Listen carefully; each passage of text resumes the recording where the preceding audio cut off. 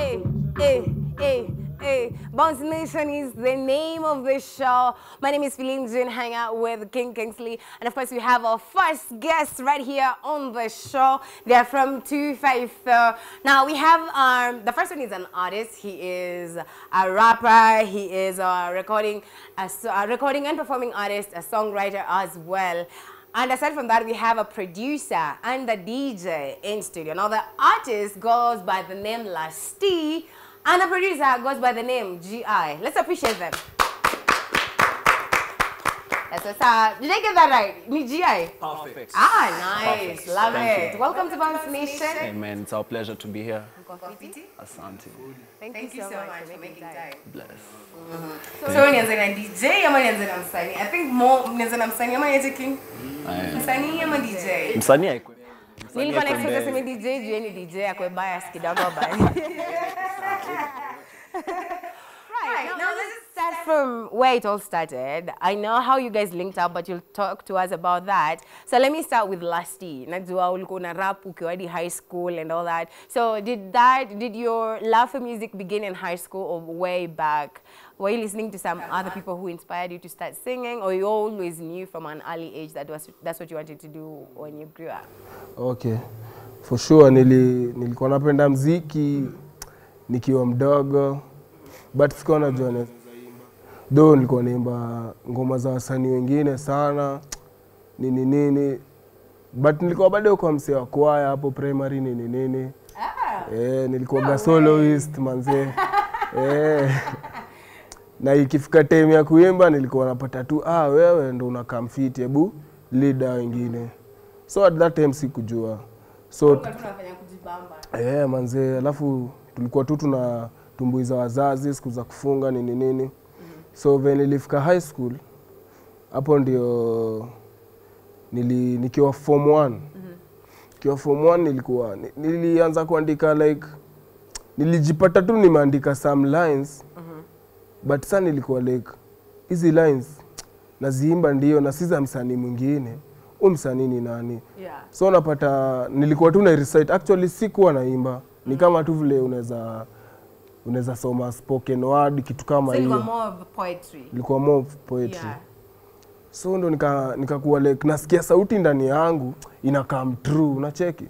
But sana najiuliza sauti ni ya nani? Ni ya calligraph, ni ya octo, ni ya nani? So ika happen time kulikuwa na hii time tunafunga, wasa walikuwa wanaenda kuperform. So mimi nilikuwa bado naandika tu though nilikuwa na ile kauoga nini. Juu unajua huwezi ambia tu msee ni msanii out of the. So ikafika time ya wasa walikuwa na showcase different, wengine walikuwa kwaya, wengine walikuwa na act nini. Yo day manze nikakaa na paper yangu nika recite nini. Nikaitwa stage manze. Though nilikuwa gamsi wa rugby, so wase walikuwa rada yangu mbaya juu nilikuwa bado psych man hapo hivyo. So kwa psych nilikuwa nawatolea vitu tu from nowhere nimemix. So multi-talented. Unapenda psych, wewe wa rugby, bado unaimba, like, uko kila mahali. So first time kuingia kwa stage nilikuwa na paper. So nilikuwa na hiyo siku nilikuwa shake juu ilikuwa mara yangu ya kwanza. But venye wase walini accept ndio ilinichizisha juu. Imagine na shake, nimeshika mic na shake lakini na speed tu yani hainitoki. Ndio sana nikajua jo nikaona ile kitu. So nikaendelea na spoken but hapo kwa kuimba ilikam kwa njia. Naweza sema more of practice nini because mimi nilikuwa najua tu ku spit bars. Naweza kuandikia pages 2 mzima. So nikaanza ku practice more of chorusing nini, kupanga ngoma. Then nika release my first song 2019 deck. Ndio nilihappen kufanya my first song hadi mwisho with my nigga anaitwa Kidla. Go on, big up Kidla manze. Shout out to Kidla. Man. So around form 2. Ndo sasa nilianza fully saa kurecord, kutafuta studios nini, kujuana na wase. In school. Now, GI, you've been in the game for like 10 years now. Karibu 10 years, almost 10 years. You've been in the game that long. So, what can you say has actually kept you going for that long? Because in the industry, some people give up along the way. Unaanza unasema, ikitoi GP, mimi sioni. Yeah. Mimi naweza sema, first of all, I think hata mimi actually as soon as nive ku DJ, like nilienda academy nikaiva, bado nilikuwa underage, so hata sikuwa naweza ku get gigs kwa maklabu nini, sikuwa najua kuna opportunities ka TV na radio hiyo design, so actually mimi nili give up pia. But 2 years later, like nilifanya other things na nilisikia raw bado inanivuta kwa muziki, like sikuwa naweza fanya anything else, nasikia tu bado niko na hiyo passion. So after 2 years hiatus ndio nikaingia sawa fully officially professionally kwa muziki. And what keeps me going is just hunger to be better, to be great. And the passion for music. And I know you're also a producer. So which one came first? DJing came first, then production later? So which one is your first love? Lazima kuna tu ile moja yenye unakanga hivi you're like me and production are still dating. We're getting to know each other. But hapo kwa DJing tuko fully committed. Long-term relationship, manze. And you know, like it's a funny story how you linked up with Lastii, because from what I know, ni msako wa Nduthi ndio alifanya hiyo connection. Shout out Kumbu pia. Mtu wangu wa bike mwenye ni boys wa Lastii. Tulikuwa tu tunabonga about muziki, like Kenyan music, because me I'm very big on Kenyan music. Yeah. And you're just telling me, man, Kenyan music is good, but we need to bring out more artists. And Kangemi, where we're from, has dope talent. Kangemi is 23, right? 23, West Side. 23, yeah, West Side. So already nilikuwa najua kuna Team Psycho, walidu kata tenje. Na nilikuwa sema yenyewe hata wase kupewa ile platform yenye niliona wana deserve. So when he showed me a video of Lastii freestyling kwa trap manze wakichill. And I was like, nah, this guy is just, he has something. Yeah. And yeah, I have to meet this guy, I have to work with him. I don't know how, I didn't even know like how I was going to work with him. Yes. But I knew, yeah. From the moment you had him, kwa simu, ukajua, that's it. That is my next project. Yeah. Just like that. Lastii, so he reaches out and then what? Like Saile umemwambia, sasa nani alikuwa approach? Ni mtu wa bike na alikuja kakushow like kuna boys wangu wamekusikiza, amesema like you guys can work together, ama how did that happen? So umse wa bike, si uchill na yeye most of the time, juu unajua mtaani huwezi kosa ile mbogi tu unatulia nayo. So ma freestyle nini. So yeye ushinda tu ameniambia, "Nadi upatane na DJ fulani, mori wangu sana na mnaweza fanya shughuli poa sana na alikuwa anashinda tu amwambia mimi, unajua mimi nashangaa mbona ambia hasa ni wengine." Ni wewe tu. So nikamshow asa. So nikakawia, but sasa ikafika time nilikuwa natafuta moti. Tulikuwa tunaenda show fulani. Nikapatana na Jia hapo. Naambiwa ndo Jia. Jia kwanza amenigotea nini. Tukalink up, tukagoteana, but same day sikuingia kwake ama tuka have conversation long. So venye tuli exchange contacts nini, ndo time fulani tena, juu mimi nilikuwa hata nimesahau hiyo story. Juu tena unajua daily life na vitu tena ni mingi. So umse tena time sasa tumepatana na umse wangu wa Senke Mori sasa. Amenishow azi.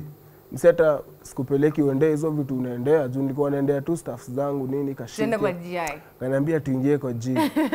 Yes, mimi nimeingia kwa G. Ni wote mko high school? Ama ulikuwa ndo umemaliza shule sasa? Nilikuwa high school, bado kwa form shule. 3. But sa hiyo time nilikuwa na change chuo, so nilikuwa home kiasi. So nikaingia kwa G. G kwanza unajua kuna msee ukipatana na yeye atataka kwanza story mingi, atataka kwanza jue uko na nini, what you got. Nikamshow so ni DJ, play me some beats zenye uko na random tu. Nimeshuka na ma beats mbaya. Mimi Kenya nilikuwa naona ni G amebambika. Mimi sijaona msee amebambika venye G alikuwa amebambika juu. Ni uroga na memory wangu, lakini huyo msee alinishtua nikashangaa. Msee ngo unaweza ushaona msee amebambika hadi anagonga hivi beba kwa like nikasema kweli. So ndo tukabonga akaniambia huko umemeet mtu anakuaminia hivyo. So G alikuwa mse wa kwanza. G alikuwa mse wa kwanza man. Alafu ikakuwa leka kanishow. Mbona unajua ku freestyle? Sasa alikuwa ana challenge ati nimeona unajua ku freestyle. Tuanze ma recording jo alikuwa pia na Logic na tulisiza ku record kama home studio. Mimi kwanza hapo kwa freestyle by the way I was told you were really good at on spot freestyling. Sasa tuko hapo. Me see want to hear it. Yeah, I'm on spot freestyling. Lembo ni mnoma sana. Ukiambiwa I don't know. Unadai beat ama unaweza piga kapela kitafika beat. I don't know. What do you think? Do you need a beat ama we float? Any comfortable yote. Yote. Take a beat basi. Right. Let's go. I was told that on spot freestyling yen ule mse. Like tell him to rap about anything and he'll go. He's always ready to go. So yeah. So hashtag Bounce Nation is where you are at right here on Y254 TV. We're hanging out with Lastii right here, amazing rapper, great at freestyling. Tukona producer and DJ GI hapo hivi wana represent Kangemi. Sasa kama ni msawa 23, come through on the comment section tuambie uko tuned in kwa wapi unataka nini. Do you have any questions for the DJ na msanii pia? He has a new album, a new EP out. Maybe he can feature you on the next one. You don't know. So keep them coming. Kingsley, when we are ready. Twende. Alright, let's tujaribu hii kwanza. Okay.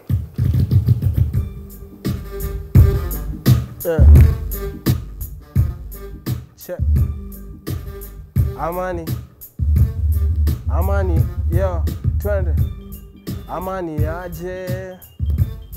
Check, twende. Oya gade, chukini ya nini? Mina mafans huku Kanairo mjini. I know they miss me. Barua nitawaandikia cause I've been in the games. Jima nitaangukia. It's true, walai. Hii mziki sio rahisi. Promoter naweza lipa kesho sepe na mamita gosh. When I think of it, manze niliachaga hizi rap ndo wasini mistreat haijalishi. Oneshigi maisha gani lakini lazima tuishi tukiwa na imani. Chorea mabani watakuwa charaani. COVID-19 ndo ilifanya nroge sana kimziki na kazana ndo nisichoke. Ona jana mi na miss shock I'm the king. Baby nitakuvisha ring. Check. Amani. Amani aje ati form karibu kwa form hii ni party after party away from home check it form karibu kwa form hii ni party after party away from home unaweza katika na hii pia ubambike na hii shikika na hii mpaka warazi wa mabuda wamekaa meka shida zako kando tunawika mpaka kule East Lando dando Lango, Westi, Kangemi, Kibra, mpaka Ongwaro, tunacheza na rada, juu ya maganja, kusere, satuwezi banja, katika na hii, morio wangu si ubambike na hii, nasema katika na hii, morio wangu si ubambike na hii, ati, amani, twende, amani aje, yo biti na kampoa, si ati nini, ati mengia bukla hivi najisikizia kidogo msupa manzaka karibia nikasikia vako yake kiniambia ati Lastii ni msanii shikia tabia na nisikia kata jugari already nilikuwa nishaekanga tayo kuingia dance floor niliona maajabu msupa na mastingo hata mimi sijaiona marana nishika na badana katika nikamsho check Amani aje. Ni vile tuko wengi but ile ya igwe. Bro. Now I see what G saw. Sasa najua mbona G alikuwa amenia because a lot of artists wanasemanga mimi ule msema but if you do that alafu nasikia Kingsley alikuwa anashinda exchange beat. Sasa flow lazima i change and you killed all of it so shout out to you vile kwa mbali bashika kwa hewa. That's amazing by the way. That's like super amazing. Now it's one thing kuandika kwa profile useme me I can freestyle nini but then when someone hands you the mic it's another thing to flow with it. And I can see it. Kuna watu husema, like, I don't know, where they can see a little bit of Issa, Meja, Shinsky in you. Even Biggie. How do you take that when you hear people say that? Because it's something I actually saw people talk about. Because kuna wengine walisema unakaa Biggie. Like, what? Unakaa like, B.I.G., notorious B.I.G. So, me wambia tu say like, if they are comparing me to these guys, juu pia mi for the first time nikianza kuimba hizo tu ndo vitu nimekuwa nikiambiwa. Mi washo tu so ni mjue hasa wajadedi na kama wajadedi spirit yao bado iko. So I'm here kuwakumbusha like mziki kaa hii ilikuwa unacheki. Na fully naifanya doba za wagenge, like doba za wagenge na mean music for the people. Zote. I mean ni genge pekee ama ni gospel ama ni raga ama ni dancehall, as in zote combined. Right. Yeah, and you have an EP by the name to Doba za Wagenge. We'll talk about that in a few. But first, I want to find out from GI. A lot of people say Kenyan music doesn't have an identity. Like, hatuna identity. Unajua ukienda TZ wako na bongo, right? SA wako na amapiano. West Africa wako na Afrobeats. So when it comes to Kenya, wanasema Kenya hatuna identity. What's your take on that? What do you think is the Kenyan sound? So me, I'm somebody who's like followed this music culture of ours, okay, to the best of my ability. Sema najua kila kitu, but nikiangalia kutoka zile enzi za nikianza kupenda Kenyan music, like Ogopa, Caliph days, kulikuwa na Kapuka na Genge. Those are the prominent sounds in Kenya. Kapuka was more club vibes and Genge was more like for the streets, stories, you know, just our stories, our experiences. So with time I came to appreciate, like, okay, for me I'd say long term, I don't think Kapuka is really a thing right now that we're talking about. But Genge evolved. It became Gengeton. But it didn't die still. So Genge is still alive. Juakali alitoa album, I think 1 week before us, you know. So it's like, for me, if I was to define Kenya's sound and say we don't have an identity, I'd say it's us who've chosen like not to have an identity, but made say Genge for the people who know and understand what Genge is. It's not a specific genre of music. It's music for everybody. Like it's our stories, you know, like it's our experiences, what we've gone through, what we enjoy in our language, in Sheng, you know.